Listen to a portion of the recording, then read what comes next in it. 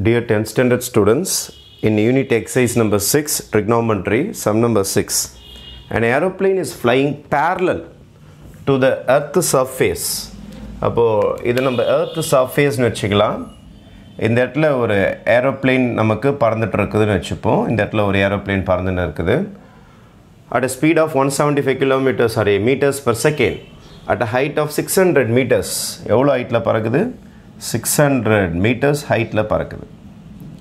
600 meters height la parakudhu. The angle of elevation of the aeroplane from the point, inga irundhu paakranga aeroplane, inga irundhu paakumbodhu idu evlo degree kaatuduna 37 degree kaatudhu. Angle of elevation keela irundhu mela paathirukkranga, thalaiya thooki paathanga idu per angle of elevation. After a period, after a period of time, konja naal appuram, konja time ku appuram, after some time the angle of elevation increases to 53. அப்போ flight இந்த பக்கம் வரும். இந்த பக்கம் வர வர தான் கழுத்தை ரொம்ப தூக்கி பார்ப்போம். அப்போ இந்த இடத்துல எங்கேயோ flight வந்து நிக்குது. இது new position of the flight. இங்க இருந்து பார்க்கறாங்க இப்போ. அப்போ இங்க இருந்து பாக்கும்போது அதோட angle of elevation இன்னும் பெருசாகுது. எவ்வளவு ஆகுதுன்னா 53 degrees அப்படினு மாறுது. அவங்க என்ன சொல்லிருக்காங்கன்னா the aeroplane is flying parallel என்றால் ஹைட்லாம் மாறல. இப்போ இங்க 600 னா இங்க 600 தான் இருக்கும். ஹைட்ல எதுவும் மாறல. அப்போ A வந்து original position of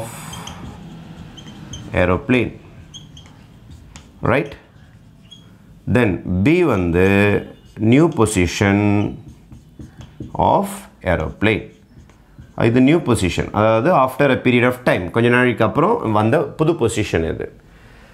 அப்போ உங்களோட கொஸ்டின் என்னன்னா, வாட் இஸ் த டைம், இங்கேருந்து இங்கே வந்ததுக்கு என்ன டைம் ஆச்சு அப்படின்னு சொல்லிட்டு கேட்டிருக்கிறாங்க. First of all I am going to this figure triangle. இந்த பெரிய ட்ரையாங்கிளுக்கு போகிறேன் நான். இந்த பெரிய ட்ரையாங்கிள் மட்டும் நான் டயக்ராம் வரைகிறேன் பாருங்கள். இந்த பிகர் ட்ரையாங்கிள் இது ஏபின்னு வச்சுருக்கிறோம் நம்ம. இதை வேணா நம்ம சிடிஇன்னு சொல்லிட்டு வச்சுக்கலாம். அப்போ நான் வரைஞ்சிருக்க டயக்ராம் பாருங்கள். சிஇ இங்கேருந்து இது வரைக்கும் சிஇ, மேலே ஏ, இது 600, இது 90 டிகிரி, அதனால் இது ஹைபோட்டென்யூஸ். இது வந்து உங்களுக்கு ஆங்கிள் 37, ஏன்னா ஃபஸ்ட்டு ட்ரையாங்கிள் வந்து 37 தான். இப்போ 37 டிகிரிக்கு ஏற்ற மாதிரி இருந்தால் இது ஆப்போசிட் சைடு, மீந்து போனது அட்ஜசன்ட் சைடு. எப்போதுமே பேலன்ஸ் தான் அட்ஜசண்ட்டாக வரும். அப்போ நான் என்ன செய்ய போகிறேன்னா, in right triangle AEC, இந்த ட்ரையாங்கிள் எடுத்துக்கிறேன். இதில் நான் என்ன செய்ய போகிறேன்னா, tan theta கண்டுபிடிக்க போகிறேன். tan theta is equal to opposite side by adjacent side, opposite side by adjacent side. அப்போ இந்த இடத்துல theta எனக்கு எவ்வளோனா 37 degree is equal to opposite sideனா எனக்கு 600 by adjacent side. adjacent side என்னும்போது நமக்கு தெரியாது, அது CE அப்படின்னு வச்சுக்கலாம். இந்த மெஷர்மெண்ட், டோட்டல் மெஷர்மெண்ட் வந்து CE. அப்போ CE is equal to 600 by tan 37. 600 by tan 37 அப்படின்னு சொல்லிட்டு நமக்கு ஆன்சர் வரும். 600 by tan 37 இதான் எனக்கு CEயோட ஆன்சர். இங்கேருந்து இது வரைக்கும் இருக்கிற ஆன்சர் எனக்கு வந்திருக்குது tan 37. இங்கே பாருங்கள், CE is equal to 600 by tan 37 இருக்குது பாருங்கள். இது எப்படி எழுதலான்னா, tan 90 minus 53ன்னு எழுதலாம். எப்படி சார்? நீங்கள் ஒன்றா மைனஸ் பண்ணி பாருங்கள். tan 90 minus 53, 10ல் 3 போச்சுன்னா 7ஆ? இது என்ன ஆகிடும் உங்களுக்கு? 6 ஆகிடும், சாரி 8 ஆகிடும். 8ல் 5 போச்சுன்னா 3 வந்து போதும் உங்களுக்கு. அப்போ 90 minus 53 போட்டிங்கன்னா 37 பக்கா வரும். அப்போ 90 minus 53 தான் 37. ஏன் சார் இந்த மாதிரி பிரிச்சிங்கன்னா, நமக்கு ட்ரிக்னாமெண்ட்ரியில் ஒரு ஃபார்முலா இருக்குது. tan 90 minus theta is cot theta. tan 90 minus theta is cot theta. tan 90 minus theta, 90 minus யாரை பார்த்தாலும் அது காட்டாக மாறிடும்.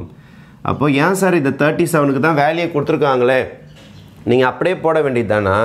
600 இவ்வளோ பெரிய 4 டிஜிட்டால் டிவைட் பண்ணுறது கஷ்டம். இவ்வளோ பெரிய 4 டிஜிட்டால் டிவைட் பண்ணுறது கஷ்டம். அதனால் ஸ்டைலை மாற்றுறேன். 37 90 - 53 தப்பு கிடையாது. 90 - 53நாலும் 37 தான் அர்த்தம். ஆனால் tan 90 பார்த்தோன்னே காட்டா மாறிடும். மாறும்போது எதை கூட்டின்னு போயிடும்னா 53 கூட்டின்னு போயிடும். இப்போ C is equal to 600 into cot 53. cot 53 reciprocal ஆக்குறேன். 1 by cot அப்படின்னா tan அர்த்தம். 1 by cotனா tan. அப்போ 1 by cotனா இது என்ன மாறிடும்னா tan 53 மாறிடும். tan 53 மாறிடும். அப்போ உங்களுக்கு ஆன்சர் என்ன வரும்னா 600 into tan 53 ஆன்சர் 1.3270. இதுதான் என்னுடைய CE. இதோ CEயோட ஆன்சர் வந்திருக்குது. இப்போ ஃபஸ்ட்டு ட்ரையாங்கிளில் எவ்வளோ வேலை வாங்கியிருக்கு பாருங்கள். பிகாஸ் ஆஃப் திஸ் tan 37 டிவிஷனில் வந்தால் 4 டிஜிட் நம்பர் போட்டு டிவைட் பண்ணுறது கஷ்டம். ஏன்னா நம்ம கால்குலேட்டர் கிடையாது. அப்போ என்ன செய்யணும்னா மல்டிப்ளை பண்ணுறது தான் ஈஸி. அதனால் 37 90 - 53 மாற்றணும்.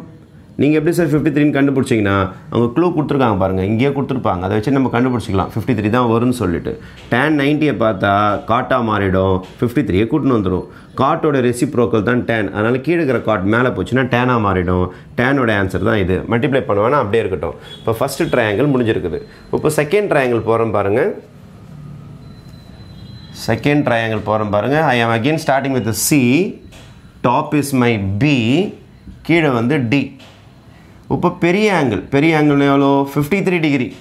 இது 600னா இதுவும் 600 தான். அதனால் இது 600 தான். இது 600 தான். இப்போ இந்த ட்ரையாங்கிளுக்கு போட போகிறேன்.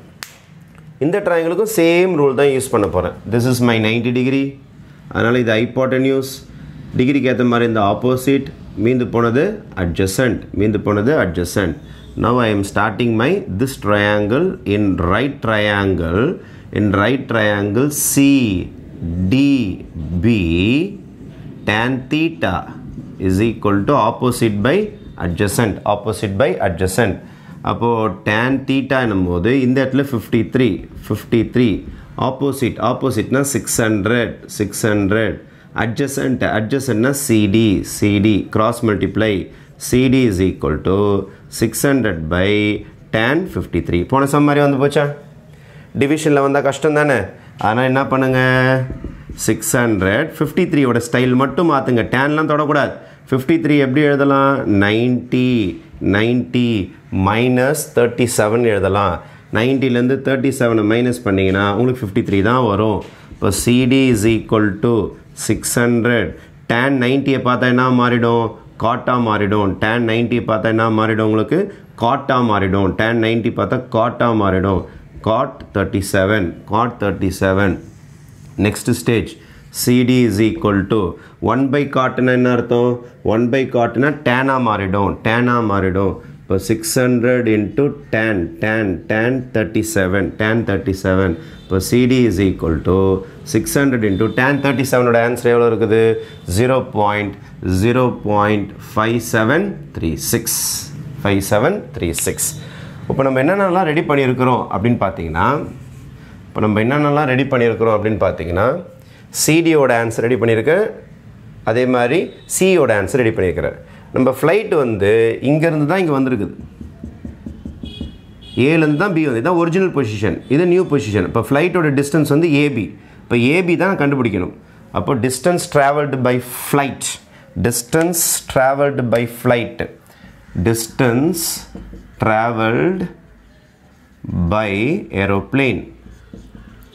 Distance traveled by flight is equal to actual AB.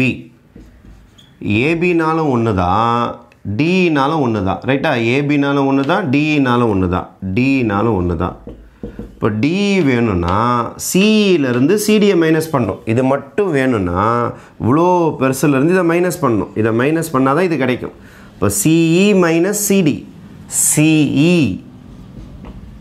பெரிய லைன்லேருந்து சின்ன லைனை மைனஸ் பண்ணணும். சின்ன லைன் அது CD. CEலேருந்து CDயை மைனஸ் பண்ணணும். இப்போ CEயோட ஆன்சர் தான் நம்ம முன்னாடியே ரெடி பண்ணி வச்சுருக்கோம். அது வரைக்கும் பாருங்கள். CEயோட ஆன்சர் இதான் நம்மளுடைய CEயோட ஆன்சர். அப்போ 600 into 1.3270 மைனஸ் அதுக்கு அடுத்தது CDயோட ஆன்சர் தான் இருக்குது பாருங்கள். 600 into 0.7536, right? Is it visible? Fine. அப்போ இதிலிருந்து இதை மைனஸ் பண்ணோம், சியிலிருந்து சிடியை மைனஸ் பண்ணோம். அப்போ 600 இன்ட்டு மல்டிப்ளை பண்ணல நான், எனக்கு காமன்லாம் எடுத்துருவேன் நான். இப்போ 600 காமனாக எடுத்துடலாமா? இப்போ 600 காமனாக எடுத்துட்டா எனக்கு பேலன்ஸ் என்ன வரும்? 1.3270 minus 0.7536, ரைட்? இப்போ 600 இன்ட்டு இதிலிருந்து நீங்கள் இதை மைனஸ் பண்ணிவிடுங்க. மைனஸ் பண்ணால் 0.5734. அதுக்கப்புறம் 600 இது கூட மல்டிப்ளை பண்ணுங்கள். மல்டிப்ளை பண்ணிங்கன்னா 344.04 மீட்டர்ஸ். இதான் நம்மளுடைய ஃபைனல் ஆன்சர். நீங்கள் மல்டிப்ளை பண்ணி செக் பண்ணிக்கலாம். இதை just you subtract these two and multiply by 600, you will be getting 344.04 meters. இதுதான் distance traveled by aeroplane. Distance traveled by aeroplane. அவங்க என்ன கேட்டிருக்கிறாங்கன்னா டைம் கேட்டிருக்கிறாங்க. அவங்க என்ன கேட்டிருக்காங்க? டைம் கேட்டிருக்கிறாங்க. நம்ம ஃபிசிக்ஸில் என்ன formula? Time time time time time time time time is equal to distance traveled by speed. Distance traveled by speed is the time. Distance traveled by speed is the time. Distance traveled by speed is equal to distance traveled தான் இங்கே கண்டுபிடிச்சிருக்கும் பாருங்க. 344.04 meters. இதுதான் நம்மளுடைய distance traveled by the aeroplane. அப்புறம் speed அவங்களே கொடுத்துட்டாங்க 175 metre per second. இதான் அவங்களுடைய ஸ்பீட். அப்போது 344.04 தான் நம்மளுடைய distance traveled. இதான் உங்களுடைய ஸ்பீட். இதை டிவைட் பண்ணிங்கன்னா you will be getting 1.97 seconds approximately. Round of பண்ணியிருக்கிறேன் நான். approximately கிடைக்கும். 2 டெசிமல்ஸுக்கு போட்டு ரவுண்ட் ஆஃப் பண்ணிங்க 1.97 seconds. இதையே இன்னும் ரவுண்ட் பண்ணுறாங்க 1.97 seconds. கிட்டத்தட்ட உங்களுக்கு 2 minutes 2 secondsன்றதுனால this can be written approximately 2 seconds approximately.